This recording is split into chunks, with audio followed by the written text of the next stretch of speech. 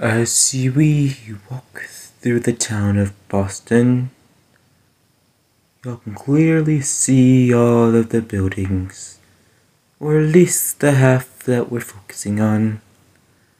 And as we see a glimpse of the boats, we slowly walk down the stairs and to them.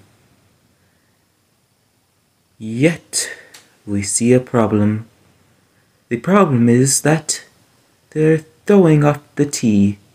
They are called the Sons and Daughters of Liberty. Their job was to try to get back for the tax on tea. So, as they climb up onto the boat, they grab all the tea they can and start throwing it off the edge. And if we go down into the bottom, this is where they hid all of their tea that was clearly stored up. And that is what happened during the Boston Tea Party.